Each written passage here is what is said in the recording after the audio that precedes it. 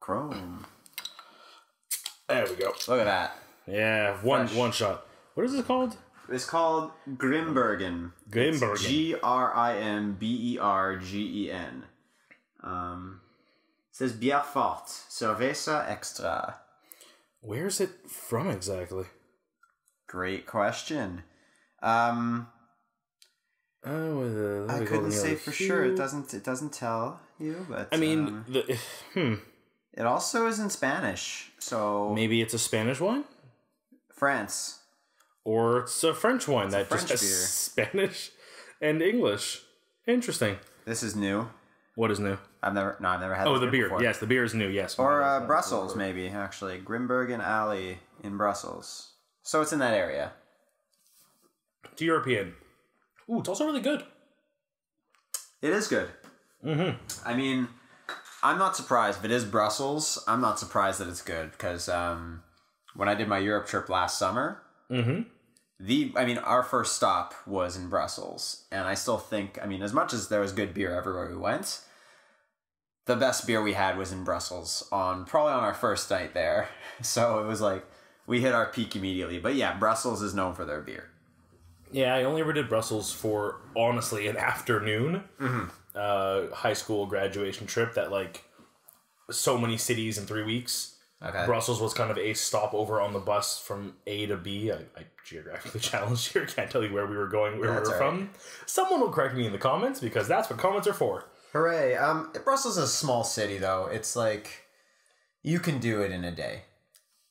It's a small city, but a very beautiful city. So I definitely... I got like 2 minutes, but it was gorgeous. That's it. If you haven't been to Brussels, take a day, go to Brussels as part of a bigger trip.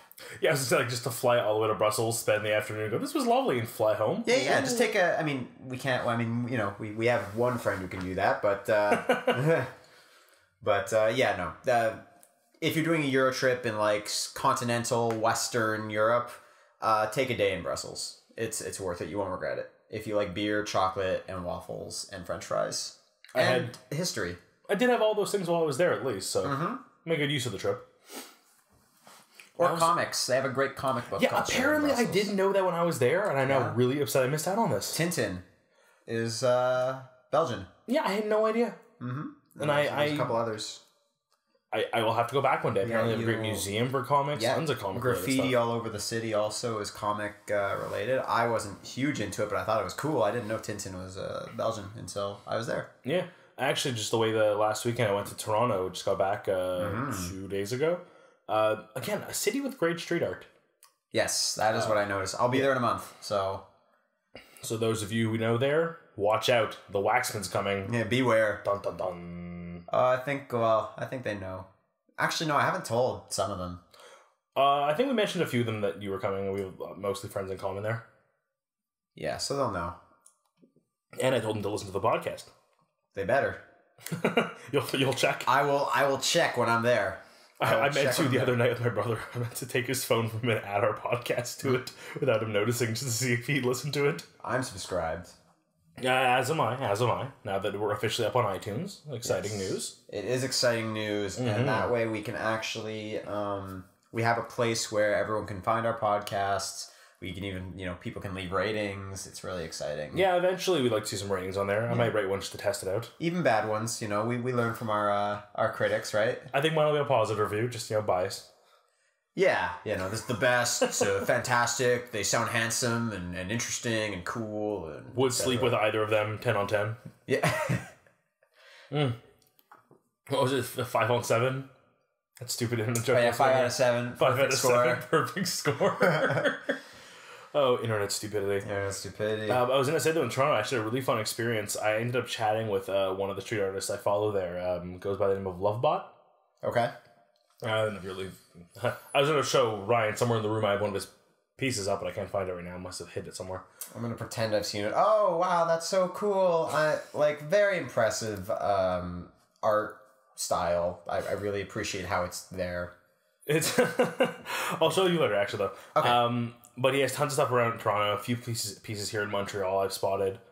And I didn't see any of his work when I was there, just nothing lined up with where we were when we were. Mm-hmm. But we were chatting back and forth and trying to meet up. He's actually headed to Montreal for Mural Fest, which is a thing happening in a month or so. That's cool. That might be something worth checking out. Like... Yeah, I went last year with Paula. It was pretty cool just seeing a bunch of artists doing like crazy stuff. One guy was painting an entire old STM bus. Oh, wow. It was a really interesting little thing, but apparently he's going to be there, and we said we meet up for breakfast.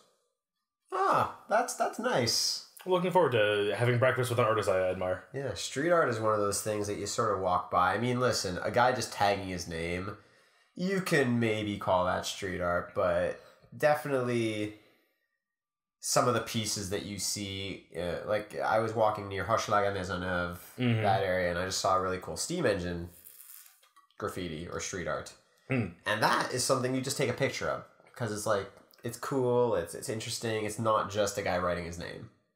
And that's it. Like, I mean, and again, I am another artist who I've seen in Montreal whose work I like is 5/8 art. A lot of his will just be his name or his brand, but done in like insanely cool styles. Like really, like, he actually's done a few where they actually look like they're light up neon signs, even though they're just paintings. And again, it's just a signature, but it's also a piece of art at that point. It's not just the single can black spray paint lines. Oh, better than something. It's cool. I mean, listen, legality, whatever. I mean, usually the guys doing official pieces are licensed by the city or by the building owner or by something like that. That's cool. I mean, I was driving down like rural Quebec this weekend, and what pissed me off so much is that you have these like naturally occurring rocks, right? And people go like, you know, Joe and Catherine forever. Like they do graffiti on the rock. Like, don't do it on nature. Leave nature be. That's it. Like I've always said, I love when they do them like under overpasses. So you're driving on the highway and you catch the overpasses, the columns holding it up, and you've got these like great pieces. I know there's one in Montreal, again geographically challenged, forget where it is, where guys done Gur from Invader Zim. I just that, I mean, yes, that's character I love from my childhood, and it's a really well done piece. Lovebot actually had one under one of the overpasses, but they recently were doing some renovations and took down all the art, which kind of sucks. Yeah. Oh, that's cool. Yeah.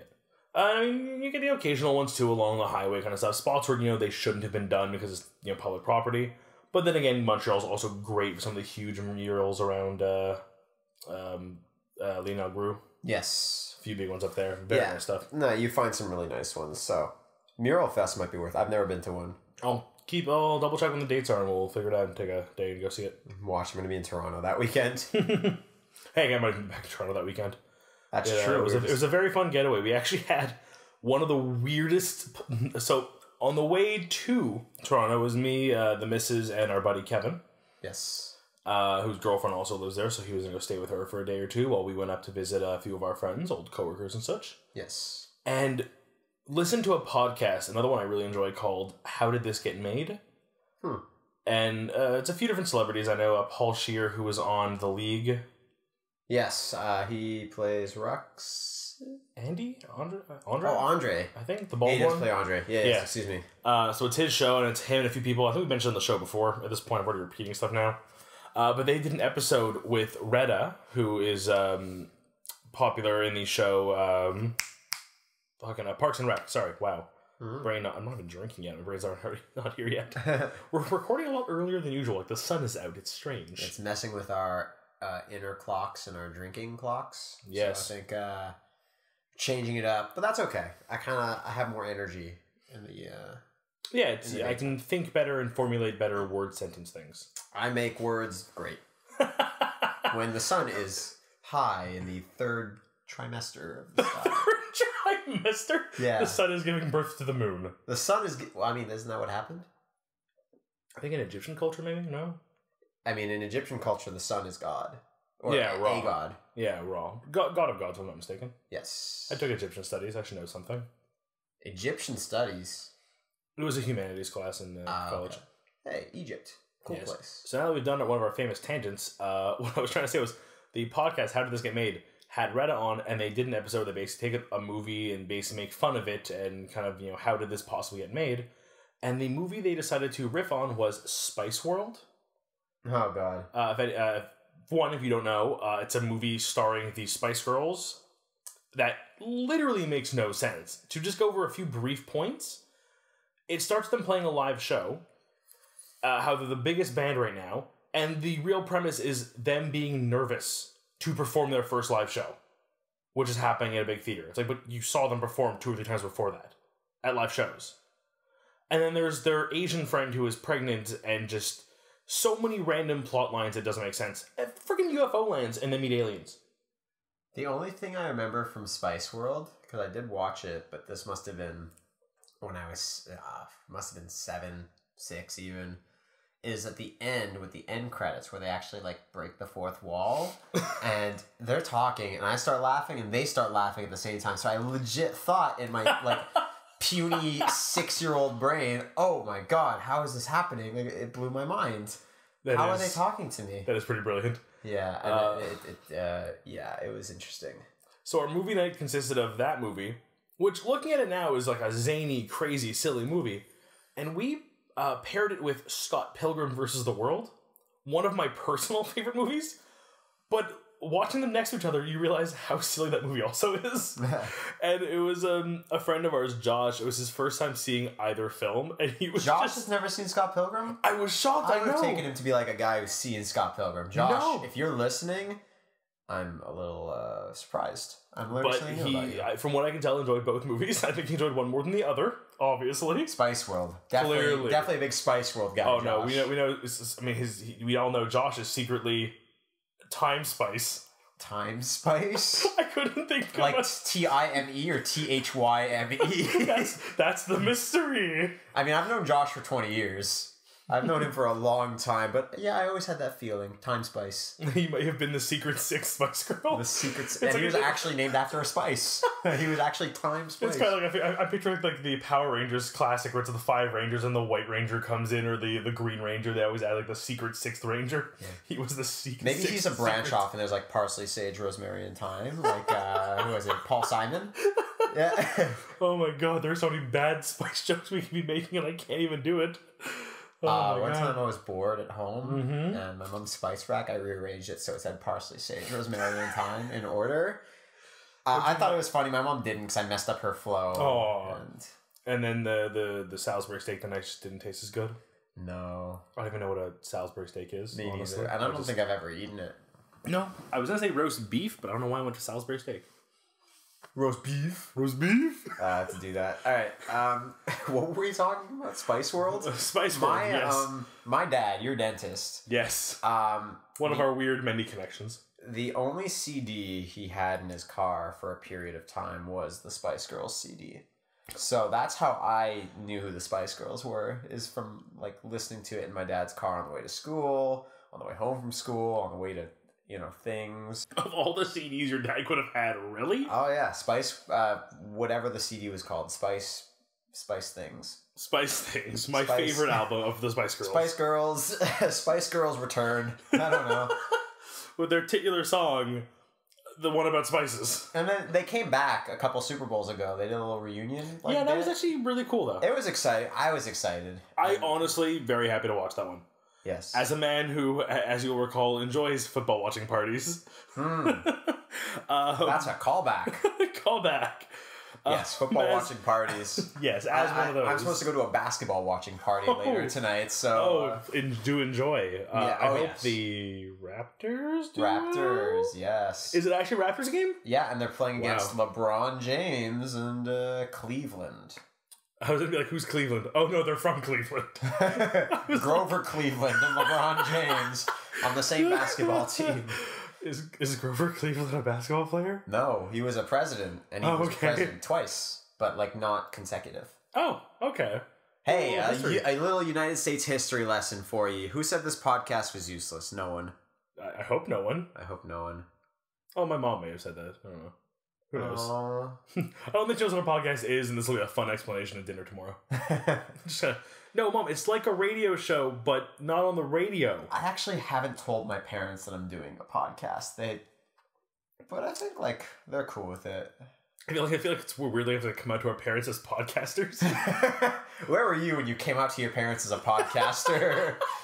We want to hear your coming out as a podcaster stories. But can you imagine, like, honestly, that's actually kind of an interesting thing. Like, imagine, like, Phil DeFranco, when he's like, hey, mom, dad, father. Mom, dad, and father?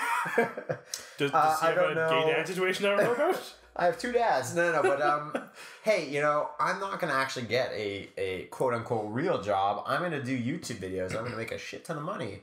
But I mean, back then he probably wasn't. What do you think his parents thought? Like, I mean, it's gotta be pretty weird to turn to your parents and say, "Hey, I'm gonna do this thing that makes no sense to someone in your generation, most likely, and make a living off it." Mm-hmm. And I mean, both of us being Rooster Teeth fans will often hear them talk about, like, when they go through an airport and get asked, "What do you do for a living?" when they're going for work, and it's like, it's kind of hard to explain. I make content on the web, and then the follow-up question is always answered by, "No, not porn." Oh yeah. To me, yeah, like, not that kind of content. Back in the day, that was the only thing that was on the internet. I mean, yeah, 10 years ago, someone said, "Oh yeah, I make internet videos." Your assumption is, what porn site do you post them to? And there's so many, you know. Can you please give me like a link? I think that's a Always Sunny. It's an Always Sunny bit. How dare you post those videos to one of those ex-girlfriend websites? There's so many. Which site was it? Can you tell me specifically? Yeah, there's so many of them. Like, which one was it? But no, that's it. It's such a weird... I mean, we talked about this in sort of a bit in the post-secondary education podcast that we had, and it's like the landscape has changed. So, like, coming out as weird as it sounds, coming out as a podcaster, or as a YouTuber, or as even like a... Okay, I still can't really get on board with this. As a Viner, you know, someone who just makes Vine videos. Your fame is 15 minutes of fame? No, 7 seconds of fame is what you get. Well, I mean, again, so anyone who may have followed The Amazing Race, which just wrapped up, I won't spoil anything, of course, because you may have not watched the finale yet. You'll have to let me know after. I'll let you know after what happened. But one of the couples running was Zach King, who does Vines as the magic Vines, the really great editing tricks. Fantastic work. But I feel like Vine isn't where he makes the majority of he makes his content, posts it all, but he also does video production, YouTube videos, behind the scenes, and does have more content than just the 7-second Vine videos. Yes. I feel that's what it comes down to. It's really the Vine is his hook that grabs you, and it's the other content, your Instagram, your Twitter, your Snapchats, your YouTube video, and the rest of that content that draws you in. Yes. And now he's got a person who can go on television like The Amazing Race and, you know, get even more fans, a chance of winning $1 million. I think you spilled your beer for a second. Oh, no, I finished. The face you gave me. Oh, I'm almost done mine. We're at the same pace here. Cool. These are really good, though. They're excellent. Totally I'm very happy. That's always exciting when you discover a new beer. You're like, you know what? I'm going to try it out. And I took the plunge. I bought 6 of them. That's a risk. Usually if I'm buying something new, I'll take those like 8 packs where it's like 2 of each of like different flavors kind of thing.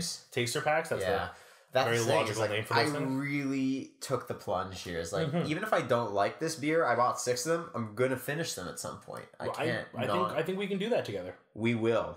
We're going to go there. No, and Paul and I did something similar. We were at, it's called the Big Apple. It's just out of Toronto. Yes, I know exactly what you're talking about. My mom, whenever, because my mom does a lot of road trips for her business, whenever she's passing by, she stops and she gets. Yeah, we picked up a 6-pack of ciders, and it was nice. They had like 4 or 5 different kinds you can build your own 6-packs. We got awesome. 1 of each, and then 2 of the most basic ones. Low key, we might stop there. But to go back on what you were saying, yes, definitely the social media thing is so huge, and there's so many people I know who are so like, oh, you know, social media, it just gives an excuse not to talk to each other. I'm like, wait a minute, social media is specifically to talk to ourselves, you know, talk to each other. Talk to ourselves? Talk to ourselves. I don't know where I was going with some people's Twitters is basically yelling into a void. I mean, some people have Twitters for their dogs. Yeah. Or they're like infant children. Can I just go back for a second? Yes. I gave it a knowing like yeah right there for a second because I do not like those accounts usually. I find them a little cheeky. But then again, I know someone from the podcast Hello Internet.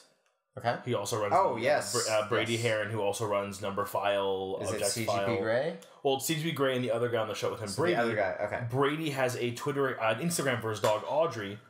And I legit follow because they are amazing photos of this adorable dog. Yeah, if you do it properly, a dog Instagram or a dog Twitter is good. But so many people do it, and it's like just tacky and lame and stupid and whatever. I feel like the Instagram one's a good way to do it because it kind of allows you to post more pictures of a subject that you're into without having to force all your followers into it. A coworker of ours recently just split up her Instagram to 2 accounts. Fred? Fred. I mean, and Ian also does it. Ian has his own personal Instagram, and he has his business Instagram. And that's it. So rather than following somebody getting all their like, oh, I'm running a business, here's my business account, you get their personal stuff. Occasionally some crossover because it is what they do for a living. Yes. But when it comes to like the more like, here's the behind the scenes, my production, my final products, my commercials, it's a separate account. That's really smart. That's the right thing to do, is you really like... And not only is it just less annoying for people in your social circle, but I think you also want a coordinated and streamlined brand presence. You don't want business, then, hey, I got drunk this time. Look at me and my friends drunk. Yeah, you don't want that. As much as we're evolving and things are becoming more casual in the workplace, like people with tattoos, it's okay. You're not have to dress in a suit every day. You still don't want your boss or you still want your business partners to see pictures of you out partying and doing whatever. It still has a negative connotations. Do I necessarily agree with it? No, I don't think you having a night, a fun night necessarily means you're a bad person to work with, but that is still the reality that we live in. So it's definitely good to keep your business and your personal separate. But I still don't know if I'm on board with making an Instagram account for your dog. Do you need a refill? I would love a refill. Thank you for catching that so quickly. I'm always very observant. And also, sorry that I was hiding the bottle opener from you earlier with my crotch. It was not intentional. All good. So I figure it's about a good amount of time to maybe delve into what we're here to speak about today. Yeah, I don't need a break. Do you need a break? Not just yet. We'll come back a little later to that one if we need to. We might do it. So, okay, well, here. Speaking of which... Hey, name of the show. We wanted to talk about today, because we're talking about how the world evolves and the world evolves. What is the most basic way the world evolves is in the way we speak. Yeah. The way we interact with each other, not just digitally in terms of medium and communication, but in actually what we say. That is key. Good job, fam. Thanks, bruh. Did I use any of those right? Yes. You used all of that right, I believe. Good. I got some coaching over the weekend in Toronto. I brought up a topic at a lunch, dinner. You were the one who chose this topic, so I'm glad. You came up with it, but it was one that I knew I wanted to tackle. It's an interesting one because, slang, right? What is slang, first of all? Some people, slang is, in fact, actually Quinn, when I was talking to him about this topic, he actually looked it up. Slang is bastardization of a language? Interesting. Yeah, but I think bastardization has too much of a negative connotation to it. We're going to get into that a little later. What I wanted to do first, I actually want to go right into the comments because we got a lot of Facebook comments from people. First of all, it's great that we're getting so many people contributing to us. It's really cool that we have a lot of support from our friends and our social circle. But my question was specifically, what do you think about slang? And a lot of the comments were very much, these are words I hate. It's skewed very much to the negative. So I don't know if there were any comments in particular that struck you, that you want to specifically look at. A lot of the Canadian people just giving examples of ones that they hear and either don't like or don't use. Yes. One that comes up a few times that we actually looked up at work yesterday with a friend of mine. Okay. Is lit. Lit. Which, even myself, I kind of guessed meant just cool or awesome or good. Generally, yeah. And that's what we got. We Urban Dictionary'd it, which I find is a great source for this kind of stuff because they usually do have some pretty apt descriptions up there. Mm-hmm. And the example they gave was, oh, bro, the party was lit. It was a good party. Yeah, it was lit. All right, it's lit. So I think with me, it's less that I don't get them, because I think any term heard enough times, you'll eventually figure out the context for. Yes. And a lot of people don't like them or just don't understand them. For me, it's more, where did they come from? That's what's interesting, right? Even with that little search we did, where did lit come from? I would imagine it comes from... it's tough to say. Honestly, I couldn't even speculate. There's so many different ways. I think we're probably going to get to etymology and, origins a little later. I kind of want to tackle first just the general comments we got. And again, I want to tackle the first comment that we got first. Please go ahead. And that's Ian, our friend Ian. Mm-hmm. And he says, I hate any slang being used when it's a music artist, song title, or lyrics. So, first example he uses YOLO. We all know what YOLO is. And again, only because it's used so often, the context is explained, and we also know its origin a bit. It's Drake. Is it Drake? Okay, it's good. Drake who uses YOLO. You only live once, YOLO. Mm-hmm. And when I was in my first degree at Concordia, we created a faux advising company for the Montreal Rowing Federation. So okay. You know at Parc Jean Drapeau, they have the rowing federation, like the rowing club. We actually had to be, and it was actually kind of real. We had to act as consultants and give suggestions. Our professor actually pitched it to the Canadian Rowing Club, like the Canadian Rowing Committee. It was really cool. But we couldn't think of a name, so we used Rolo. ROWLO after YOLO. We had to explain to our professor what that meant or where it came from. We said it was a play on YOLO, and luckily someone else in the class was like, it's kind of like Carpe Diem, but a modern version of Carpe Diem, which is like, seize the day, you only live once, live life to the fullest. And that is a really good way of looking at it, because, again, even the people who seem to not like the terms, and myself being someone who doesn't get a lot of them, there's no dislike. There's just, I think, the confusion of not knowing them. Yes. And to kind of tie into, actually, the respond to that comment from Paula, of all people. Yes. Agreeing with Ian, that slang times itself a little bit. It really kind of shows your age. Like, someone who listens to Drake, a younger generation, will know lit or fam, because I'm assuming he may also be related to those ones. I mean, fam, I don't know if fam comes from Drake, but he definitely uses it in a couple of his songs. So even if it's not from him, it's that generation of music, which is one that I personally don't listen to very much. Yes. So when the term came out of nowhere, I was very lost and confused and took a day or two before I clicked what it was. And she actually makes a comment that music should be timeless. So the fact that we're coming up with these weird terms within our music, these new slangs, these new terms, we're not just dating ourselves, we're dating the music as well. Like if I go in 20 years from now and hear a song where someone refers to their fan being lit, I'm going to laugh like, oh man, remember when we were like 20-something and that was the thing we were saying? Yeah, but that's probably what our parents are saying with songs from their youth. I guess. I mean, I'm probably going to be playing devil's advocate a lot of the time during this podcast because I find slang very interesting, and I was a little surprised that we got only negative comments of people like saying words I hate. These are things I don't like. Yeah, I'm trying to find anything that was more constructive and less just hate on. Not that's a problem, but what I want to talk about is my friend Jason. Yes, he uses It's Lit. He talks about It's Lit. Yeah, that's one I was looking at. That reminded me. Bae. B-A-E.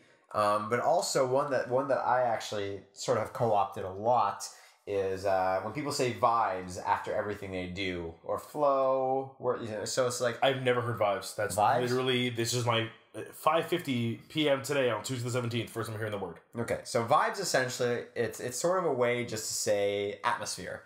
So it's like, oh, I cleaned my room today. Productivity vibes. It's like I'm. Are you saying vibes like VIVES or vibes? Vibes. VIVES. Oh, okay.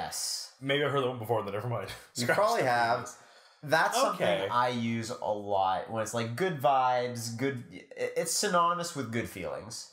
I like that one, and I feel like I've heard people talk about good vibes as far back as like old songs from the 70s and old TV shows. Vibes. Good Vibrations is a Beach Boys song.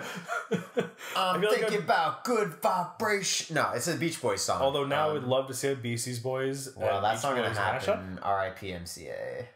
I'm in a mashup cover band. Oh, you mean someone's going to like use their computer and do it, not like they're all going to come together. But yes, girl talk style. Good Vibrations, I mean, obviously Good Vibration, when the Beach Boys made that song, they probably didn't intend for it to be shortened to Good Vibes, but I like Good Vibes. I find that a slang term that I think is going to stick around. And that's what Quinn was saying. Going back to what Quinn was saying is slang is pretty much just, words start off as slang and then they just become part of speech. Okay, we're dancing around this too much now. I'm going to have to bring it up. Yes. In this little chat we had with one of our friends, Mary, a few things came up, but this is one she brought up that I knew I was going to hopefully get to. Mm-hmm. And that is how it starts as slang and becomes words. So example, you say the word vibe. To me, that isn't slang. That is a term I know and I've used and I've heard and is normal English language. But it did start as slang. Mm-hmm. And we can all look at an example, a very famous example of someone who would make up their own terms or expressions. Perhaps the original slang artist. William Shakespeare. Yeah. He invented so many words. Mm-hmm. My English teacher used to call him Big Bill Shakespeare. Big Bill Shakespeare? Yeah, no, she was a fan of William Shakespeare. I mean, say what you will about William Shakespeare, because some people are like, oh, he wasn't a real person, he was like a group of people, or that wasn't his name. I mean, we know that wasn't his name. You know what, though? I don't think that's important, though. It's not important. It's more what he brought, or what they, I don't know. Let's just pretend William Shakespeare is William Shakespeare. Whatever he is or was. I couldn't give you a list of words that he invented, but imagine being like a fancy man in 1600s, 1700s London. A fancy man. In 1600s, 1700s London, and seeing like these words that you've never heard of that he's just using. And of course you're going to be like, oh, what is this? This is, these are words that I don't like. They're new. And again, I'm going back to what Quinn said. I'm referencing him a lot because I really liked what he said, is that in school, first of all, in reality, we recognize that language, the English language, is a consistently evolving entity.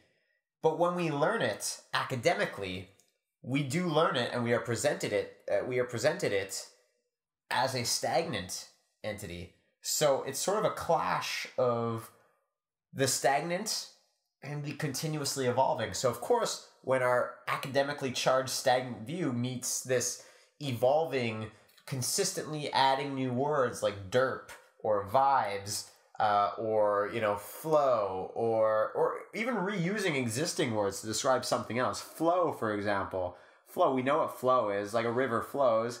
Now, in the hockey subculture, flow is to describe really like long, nice hair.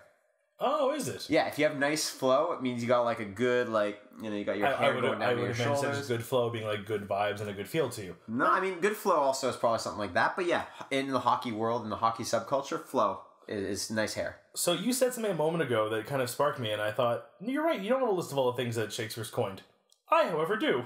The power of the internet. Yeah, and a few of these, I'm not going to read all of them, because some of them even are things I've heard but don't know. Give me some poignant ones. All that glitters is not gold. There you go. Which most of us would now know from Stairway to Heaven. Or Elbow Room. Smash Mouth. Or Smash Mouth. Elbow Room. Yeah. He invented Elbow Room. What else did I have here? A Devil Incarnate. Yeah. Again, things I know I've said. Fancy Free. Faint-hearted. Faint-hearted, I say. I mean, full circle. The term full circle. Everyone says full circle. We've come full circle. Heart of gold. Imagine being a fancy man in London at the time. And it's like, you love this term. Yeah, and I like the way I pronounce it too. It's like, imagine being a fancy man and being like, full circle. What is this? This is garbage. Things have been made whole. This is what I say. Mm-hmm. I mean, also think about the 50s. Do people call each other daddy-o anymore? I wish they would. Could we bring that back? Can we call our fans daddy-os? Yo, what up, daddy-os? But I feel like that's too gendered. We'll figure something better out then. But anyway, daddy-o is definitely one of my favorite terms that I wish would come back. And have you ever played the video game L.A. Noire? Yes, I have. Great video game. Very fantastic game. But and it was set a few decades ago in Los Angeles. And whenever you would sort of walk by every now and then, you'd hear like a non-playable character, an NPC, say, gee, I'm going to get good and tight tonight, meaning drunk. Ah. So there's always been slang coming in, even NPC. Technology advancements have made the term NPC... non-player character. Non-playable character. A character that is just the computer, an AI. Technology advancements have made that a necessary term. And even like a term like YOLO, which some people are probably like, it's YOLO is probably the first thing that people think of. Yeah, I think that's one of the go-to ones, yeah. And I think of myself using YOLO. I used to use it ironically, but sometimes I actually use it in places where it's appropriate to use. And I use it in a part of speech. That's it. I mean, I can't remember if I used it this weekend when I was talking about jumping off of a cliff. We were watching The Amazing Race. Off a cliff. Okay. We were watching Amazing Race and talking about doing crazy stunts, and one of them is jumping off a building or a cliff. Yeah. And I was like, yeah, why not do it? And I think I did say you only live once, not YOLO. I used the full terms. Yeah. But I mean, I could have equally used it. Sorry, before we get too far off, I want to give two more from Shakespeare I just found that I'm in love with. Go for it. Damn it, I just closed the page. I'm an idiot. Kill with kindness. I mean, we use that a ton. Like, anyone who works retail uses that. Kill him with kindness. And also, this one, which I think might be, like, the greatest compliment ever. Okay. knock knock, who's there? So William Shakespeare invented the knock knock joke. Specifically from Macbeth. Again, the list I'm using, which is, I'll post it on Facebook later if I'm reminded to. It does reference each of the plays where it's pulled from. Okay. That's cool. Yeah, like Best Foot Forward is from King James. We should definitely get to a point where we post like relevant links. Do a little wrap up link thing. So William Shakespeare is the father of the knock knock joke. But that was even a good one too. I want to bring up another comment. Yes. From my buddy Pat. Go for it. Pat. My grandma has always referred to her biddies. Biddies. I did see this one. Which was a term back in her day for old ladies. She's a newfie. Mm-hmm. Knowing that makes hearing the term used in its contemporary incarnation extra funny. Because obviously a biddy now, right?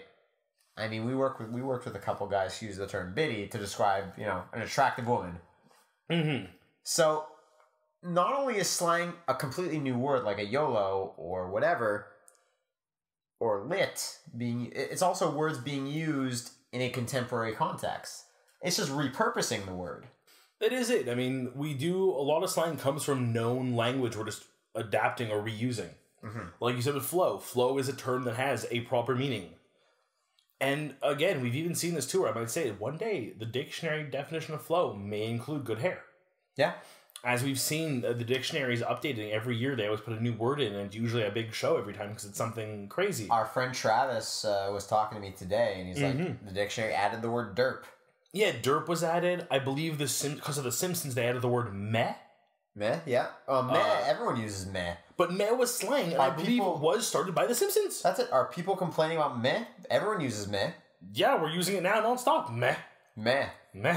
Even the prefix e-hyphen, email, I can't think of anything else right now. You were going so strong and just... What? I completely lost all momentum that I had. But you know what I mean? E-dash was not you see it like in e-business or e-cards or e-commerce. E-invitations or what... No, Thank you for saving me there. There you go. Well, I couldn't think of it either. I was like, fuck, he's right. What else is there? I know there's more. I guess the side note of the E would also be the letter I that Apple's kind of adopted. Yes, iPad, iTunes. Exactly. Now iRobot. Oh yeah, Will Smith movie. But I think that's robot. Am I not mistaken? You might be. I don't know, and I don't really care enough to check. Actually, a decent movie. I kind of like it. But more important though is now because Apple has adopted this I as a prefix, other industries and other companies. So if a company is going to make a lamp that is also a dock for your iPhone, they're going to call it the iLamp. Yes. I mean, iHome is a brand I own products from that make speakers and clocks and charging devices for iPhones. Yes. No relation. They just wanted to make sure people knew it. I need to give a shout out to Nick again because once again I think he has the comment of the week. Yes. Can you guys make fetch happen? It's like slang from England. I do like it, and the only place I can think of fetch is, for some reason, it makes me think of... Mean Girls? Mean Girls, exactly. I think that's exactly where he was going, so you're fine. Also, one of the greatest movies of all time. I'm going to say it right there. It's a fun movie. It's a great movie. It's a fun movie. Mean Girls, it's back when Lindsay Lohan... Rachel McAdams? Yeah. Yeah, no, that's just a solid movie for anybody. Some people think it's a chick flick. I disagree. I think it's just a fun movie to watch. I mean, we can debate whether it's a chick flick or not. I don't think it's relevant. And of course, you have to watch it on October 9th, is it? Is it October 9th? I think it's October 9th. You have to watch it on October 9th. Well, I might be busy October 9th. Oh, shit. Well, that's an even better reason to have... My wedding date, just FYI. What? Oh, man, I totally forgot about that shit. Oh, man, that's hilarious. Even better. I'm using that in my speech. Dude, go for it. I approve. But another thing... But yes, nope. Nick, I promise... We'll make fetch happen. We'll find a way. If Waxman have any power over the English language in the future, fetch. I'm an English major. I'm on my way to become like an English grandmaster, I believe, is what is the next step for me, and I decide how English works. I did know how it works, but I approve. We're gonna create a new verb today. Fantastic. Actually, really conveniently placed segue though, thanks to Nick, is podcasters inventing words. Yeah. Have you ever heard the term freebooting? Freebooting? I have not. Okay, not super widely spread. It is getting there from what I can feel. And this again goes back to another podcast I just mentioned, Hello Internet with CGP Grey and Brady Heron. Okay. Brady coined the term in basically piracy, but not explicit. So the example he would give is if someone were to take a video off YouTube and then post it on Facebook without actually tagging or linking the original, just basically re-uploading it. Yes. To steal the views and get credit off it, this would be called freebooting. Okay. And the term picked up. I mean, other YouTubers get interviewed by like the New York Times or other websites or like BuzzFeed. Yes. And they refer to the act of freebooting, someone stealing your content and re-uploading it. Another YouTube channel I love, Kurtzagag. I can never pronounce that fucking right. Do you know who I'm talking about though? Nope.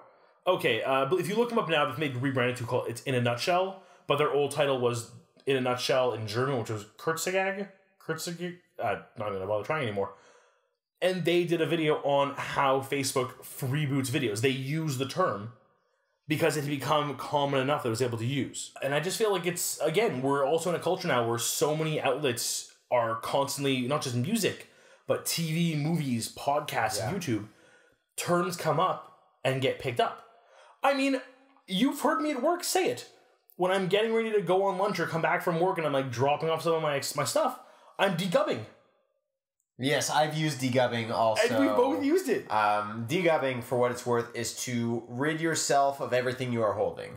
Yeah, just ditch your stuff. Ditch what you don't need. If you're coming home from work and tossing down your bag and your shoes and your watch, you're degubbing. This is really convenient because the term degubbing comes from a member of the Rooster Teeth or Achievement Hunter clan who happens to be British. Yeah. So the influence of different cultures. We have our friend Kevin, who is French, from France. Yes. And what he was saying on Facebook, and he actually sent me a link of like 15 other French slang words, which are fantastic. Like, I didn't see all of how the slang. He sent me it on Facebook Messenger. Okay. But what he says, Thanks, I want Kevin. to read his Facebook comments, and he's coming over later, so we'll talk about it. In France, the slang is called the verlan, which pretty much means to say some words in French backwards. For example, fond, F-O-N-D, is donf, D-O-N-F. To me, that just sounds crazy, but it clearly works. They have a term for it even. In France, it probably makes sense. In France, that's the woke thing to do. And I mean, that also goes back again. We go back to British culture. I mean, Cockney, where they often use rhyming words instead of the actual word. Yeah. One of the more popular ones. there you go. But I mean, even just like I've heard, I think it's in Trainspotting they reference this one, referring to stairs as apples and pears. Apples and pears. Just the rhymes. And you hang out with enough people who use a Cockney accent and use Cockney terminology. I mean, it makes sense to you. Even looking at Gavin, where he's like, "You mingy little bump," or things like that. Like, is that slang? And even in our workplace. Yeah. In our workplace, we have some of the times I communicate with people I work with going, "Blunch," or just using random one-syllable words that may or may not actually be words. Or Joe Beef. Joe Beef? Like, is that slang, or is that just an inside joke? I think that might be a little more us being silly and inside jokiness. That too. If it evolves into something, I believe a term we often use in my store referring to things that are not proper or just a little shady is jank. Yes, jank. That is probably slang. That I definitely would say slang. And again, I've heard it in other places. I've used it. Even Paula started using it here and there, which refers to janky situations at work where something doesn't seem right. On another, exactly on that segue, our friend Danny says obvi, perf, and totes can all use a punch to the face in the sense of shortening words. So we also shorten words at work where we say custies instead of customers. Yeah, custies. I actually have no problem with shortening words. I know, so this is what I know from experience, because I do occasionally say things where I'll end a word short. Yes. Like ob. I don't know if you use that one. I can't think of exact ones I've used. Paula hates those. She hates them. To the point where I have said things like, yeah, tote.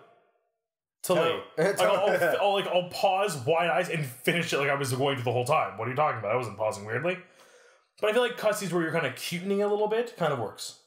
I think that kind of breaks the mold a little bit. I say obvi. I say perf. And I say totes, magoats, or totes. Totes, magoats is a good one. I like that one. Yeah, but honestly, Like, when it comes to shortening words, I think technology plays a big role in that as well. Yeah. In the sense that we are now in an era where time is, I guess, a little more of the essence than it usually is. I mean, I think I see where you're going with this one, with, like, slang speak in text almost. Mm-hmm. I think it's just laziness. It's simplicity. It's laziness and simplicity, but at the same time, that doesn't make it bad. No, I'm not insulting it. I just don't think it's a matter of we don't have enough time to write out full words. But I think it does tie back in a little more than we talk about the digital age. Remember when your cell phone was the numbers 1 through 9 and then the 0 star and the pound? Oh, what was it called? It was like a T9. T9, I think was the term T9, yeah. My first phone was like a Nokia something, and I had to like tap the letter. But it was smart T9, so like it sort of knew something. Yeah, that was. I never got the hang of that one where you could like just, if you were trying to write home, you just hit the 4 numbers in a row that would spell out home, and it would try to figure it out by guessing. I always used if you wanted the M, you have to tap the whatever number 2 times or 3 times. Yes. If I had it in front of me, I could probably be more descriptive. But that was a time where if you could make things shorter to type, it was easier for you. Yes. So if you wanted to get across, you were laughing, that's where I think lol came from. LOL, lol, was just because on a T9 keyboard, writing 3 letters was way easier than typing out a whole sentence. And I feel like that's where a lot of this, I think that kind of goes back to leet speak is the term they'll use for it often. Leet speak is, yes, I'm glad you brought that up. Leet speak is a great example. I mean, like, lead hacksaw, remember that? or even like on Xbox Live. 1337. Yeah, on Xbox Live, the gamer tags that have numbers in them, but you read them as letters because at this point, because we're nerds, we know that these are parts of speech. Yeah. I feel like we need to go to Mary's text at this point. Yeah, because Mary brings up a great point and a great way to sort of not I guess summarize, because our friend George, I want to get to his post on Facebook because it's a great way. I don't know if that's what inspired Mary to write or to send us what she did. Mm-hmm. But pretty much what George said, it's not loading up right now, but he sort of said, I don't know where on fleek comes from. And I will agree. No idea. I had no idea, but what George says, if I find out, my brain would shrink from stupidity. But we actually got a text message. And first of all, we support any way that you reach out to us. Mm-hmm. Text, Facebook, Twitter, Instagram, LinkedIn especially, if you, or just word of mouth. Yeah, no, we see a lot of our friends in passing, and they talk to us about the podcast. They want to get involved with it. They want to learn more about it.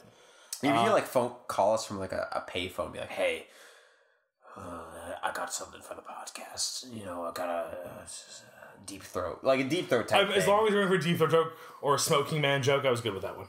Yes, but X-Files Mary brings up a great point, and actually one that I was hoping to see from other people is, do you want to read it? Yeah, so basically, I'll summarize it. It's really verbose and really well written. Yes. But essentially how a lot of slang comes from black culture. And I mean, we may have touched on this a bit with songs like rap music being the source. YOLO. And On Fleek especially. On Fleek does come from black culture. And she's linked us to an article of the history of the term On Fleek and how it started as a term in black culture, was picked up by the media, and white culture kind of adopted it and made it into its own thing. The word is co-opted. It's co-opted, that's the term. Yes, thank you. Co-opted is the right word. Where the majority, the culture in power takes something from the culture that's not in power and either makes it their own or pokes fun at it, which is what On Fleek has definitely become. Another term I use is throwing shade. Yeah. Throwing shade, if you don't know where throwing shade comes from, the term throwing shade, it comes from, first of all, it comes from a long time ago, long before, for example, I mean, RuPaul's Drag Race is probably the best place. It does come from drag queen culture. Really? Yeah. Throwing shade comes from Black and Latino drag queen culture, but like from the 80s. If I may, I honestly thought it came from like a Magic the Gathering background or an old RPG background. Nope. Throwing shade seems like a really awesome Dungeons and Dragons spell to me. Throwing shade is essentially insulting somebody. Huh. It is. Okay. So when Black and Latino drag queens would, I guess, or they would vogue at each other and sort of face off, and I apologize completely if I'm misremembering. Mm-hmm. Paris is Burning is a great documentary that I intend to watch in full at some point. but I watched the part of it that did talk about the term throwing shade, is it comes from this marginalized subculture and was then, you know, it was like that. Yeah, you're throwing shade because you are silently insulting the person you're going up against. And you are saying things that they're not as, their makeup is not as good as yours, or their hair is not as good as yours, or etc., etc. That's throwing shade. Spilling tea is probably similar. Spilling tea... I'll admit, I've heard throwing shade. I kind of vaguely knew it was insulting somebody. I didn't know what their culture was. But spilling tea, I am completely baffled by this one. My understanding is that spilling tea is a lot of... is it just the British version? Gossip. Yes. Oh, okay. Spilling tea might be a British... I don't know a lot about... But what Mary essentially says is to keep in mind these new parts of slang, these new parts of speech that sort of suddenly come up. And yes, it's very easy to make fun of them. It's very easy to hate on them.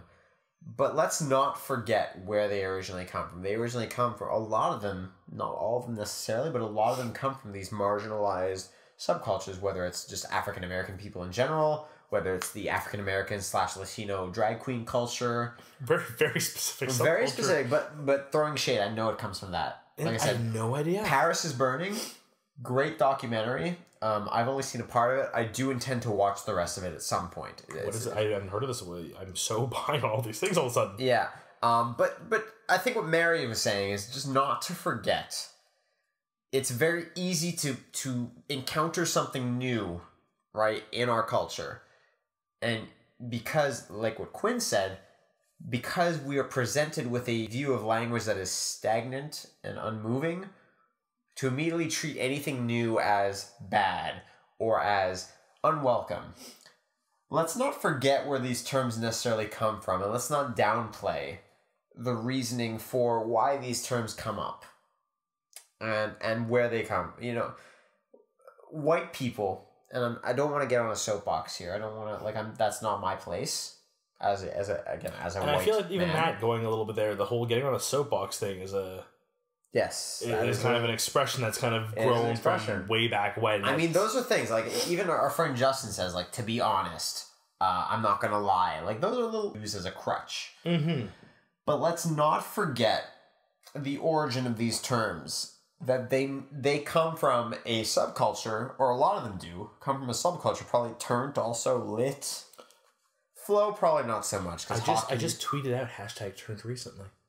That's not a bad thing. I don't know what it means. Is it getting drunk? Is it being turned is getting drunk or getting having a crazy party. So I was right using it in the context. Yes. Good so major key.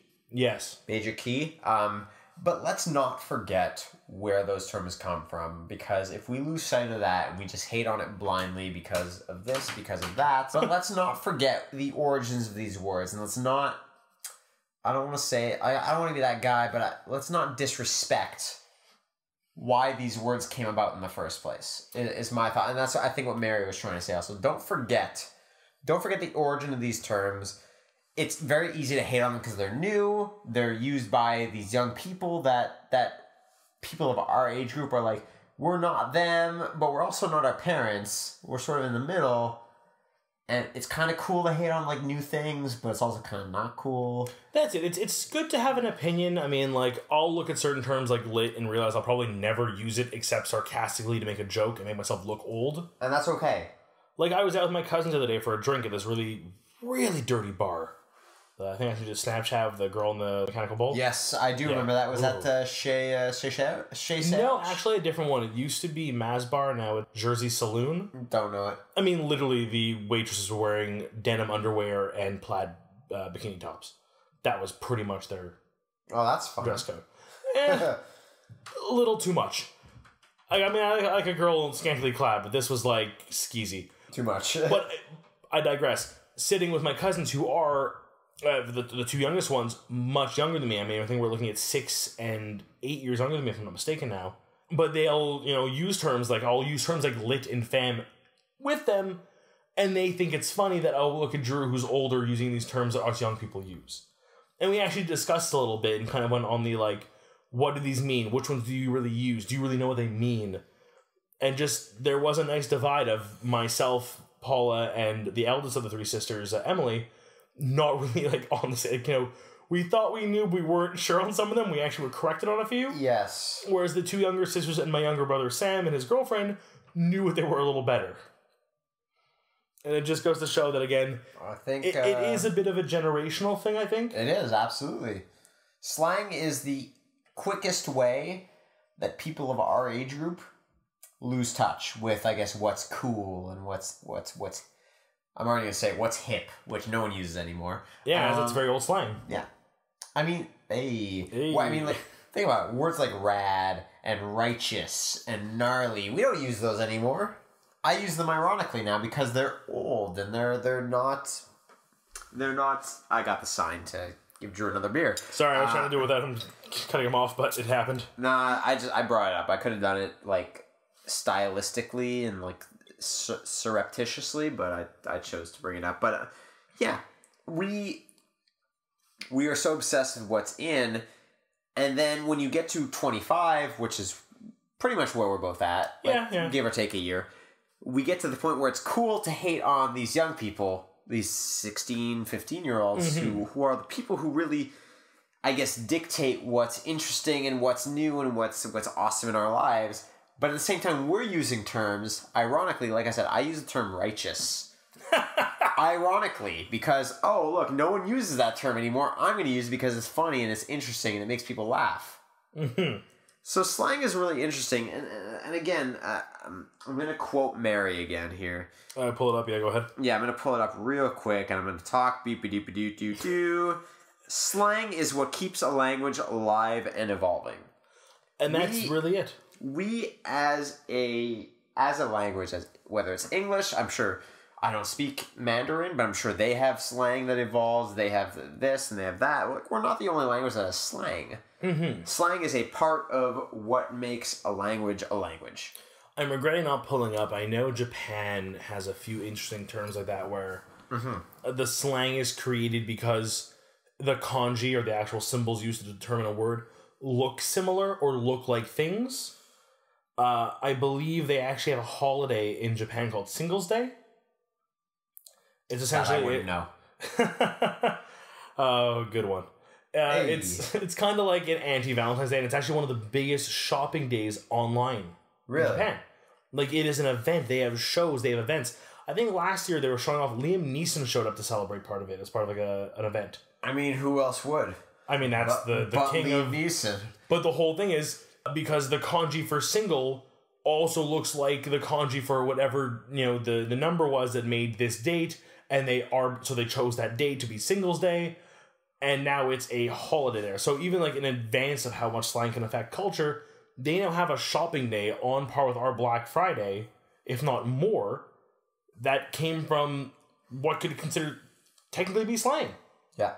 I think when people think of slang, they automatically go to the negative. And I get it.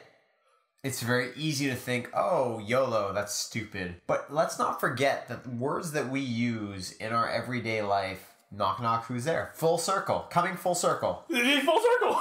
That's it. That is slang. That started out as a word that someone invented. Term, exactly. A word or a term used to describe something that was originally a thing, but had not been described in that way before. Let's not forget that slang is what evolves the English language. If we were still going around calling each other daddy-o, that would be weird. Hey, you daddy-os want to go watch the basketball game tonight? Want to go see them put the round orange ball in the hoops? You see the cats and the chicks out there. I'll take 3 fingers of whiskey. 3 fingers of whiskey. Hey, listen, the cats and the chicks out there, they wanna go to... Come back to my dirigible. I'll show you a mighty fun time. Dirigible. Tabernacle. But we're just being really stupid now. Let's not forget, and I don't want to be like this guy on like, hey, listen, you guys are all stupid and I'm smart. We're not preaching. We're sharing an educated opinion. Yes, it's very much, I absolutely agree. There are definitely some terms in the English language I look at and I'm like, that's really fucking stupid. But it's important to keep in mind that terms that we use every day were not around maybe 30 years ago, 20 years ago, 10 years ago. No, we live in a culture, we live in a world where the language is evolving, how things change. In 20 years, no one will use the term fam, but lit might be as common as cool or intense. In 20 years, fam will be something like your dad uses. Like, hey, like us as dads, if we have kids. if we have kids. If and when. Yo, what up, fam? Dad, no one uses that anymore. Yo, don't be a fuckboy. Dad, shut up. Don't be a fuckboy. Sorry, we couldn't get through a slang podcast without using fuckboy. Because fuckboy... We have friends I know who are definitely sitting here listening, and this is the point where they spit out their drink. Warning. At about the 1 hour mark, put down your drink and put down your cornflakes. What? Hey, don't be a fuckboy, son. Don't be a... You know, your mother and I, back in the day, we were a bunch of fuckboys. Me and my friends, we were fuckboys all the time, you know? Dad, stop. No one uses those. That reminds me of, it was an animation online someone did where it was like making fun of kids today, and it was like the mom and dad in the future who were like not scantily clad, but wearing like a midriff shirt and like a v-neck shirt with his tattoo showing, taking their daughter to a party, and the daughter's wearing literally like tape over her nipples and a thong. Because, like, just, that's the acceptable thing to wear nowadays. But we're all like, whoa, that's so much skin to reveal. The same way your parents look at, you know, like, a girl today wearing, like, a short skirt and, like, half a top. And, like, that's way too little. And we're like, yeah, it's revealing, but it's still covering everything in casual. Like, we defend it because it's our modern. It's like our language. We have our language. We accept. We defend. I still occasionally say lol out loud in conversations. Yeah, it's a weird thing to do, and I've been made fun of for doing it. And I'll continue to do it, most likely. I think we should wrap up at a certain point, just to finish up. Yes. Language, much like the rest of our society, be it fashion, be it entertainment, be it technology, is evolving. Yeah. And we can choose to be, like, super, you know, turn our backs to it and, you know, stomp our feet. Or we can just say, this is just how the world was at this point in time. And that's it. What sticks will stick, and in years from now, it'll be a term it's a little more commonly used. In a few months from now, or whenever it happens, I think maybe close to the holidays, when the Oxford English Dictionary adds a new word or chooses a word of the year. Yeah. I think it was YOLO last year, if I'm not mistaken. That would not surprise me. I really think it was. That would not surprise me. And I mean, whatever that term be, whether it be one that does stick or one that we totally made a mistake on and didn't call right, we'll have to wait and see. But just know, when you hear that new crazy hipster slang, don't dismiss it right away. That's it. It might not be for you. It might not be the term you're going to add to your vocabulary. And that's okay. Like, I like key. I think key is a great one. Key is a great... I use key a lot. And that's it. I will admit, the other day, playing games online, someone made a comment about getting a good score and doing this part of the level right, and I was like, that's key. It was just, it naturally hit me. I was like, that's the right way to describe that. I use key. I use vibes so much. I like vibes. I don't use it enough. Vibes is a good one. Is this the part where we say how to reach us on social media? Yes. Okay.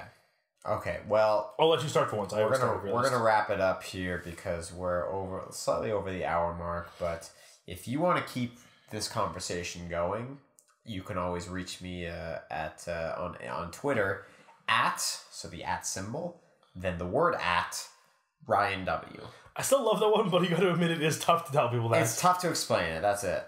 Funny, I noticed the other day I went to go tag you on Twitter, and someone else I have on Twitter, I forget who, I'll have to double check now, also has the @AT their name. It's cool. It's very lit. It is quite key these days so to have a good Twitter handle. Drew on Twitter @BoxlessThought. Yes. And that's also my Instagram tag, as I believe yours is also your Instagram tag. Ryan W is my Instagram. It's also my Snapchat. Whereas my Snapchat is just Boxless. I should update that though, just to make it all the same. On Facebook, Ryan Waxman. Drew Schulman. That's it. Yeah, that's it. Very simple. Thank you for listening. Thank you for those of you who gave us feedback, who helped us grow and make this podcast better. We apologize if we could not read your comments. But please keep leaving us comments. We do read all of them. We do. We always make sure to go through them all of them. Read all of them. Go through them all of them. Go through them all of them. Do I need to leave off with a jingle here? Before that, I do want to add one more shout out real quick. Go for it. A thank you to Andrea, or @AirieSmiles, I Smile. She is an artist who works for Rooster Teeth on the famous anime Ruby. Yes, thank you. She actually is, if you've checked my Twitter avatar, she's the artist behind that. And we'll be doing a new piece for Ryan as well as a gift from me to him. And that will actually, if it's not up by the time this episode goes up, will be our new logo. Yes. So if you're looking at the lovely new logo that is not the weird space tiger thing, and you see a really cool anime drawing, you can thank @AirEyeSmile. Yes, thank you so much, Andrea. I also want to give shout-outs to Lil and Paula for hashtagging I'm fine. Thanks for asking.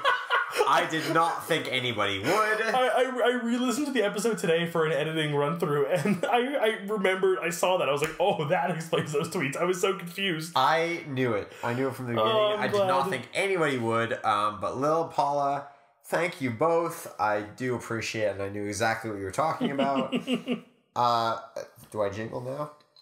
Yeah, why don't you jingle us out of here? Boop, boop, boop, doo, doo. Speaking of which...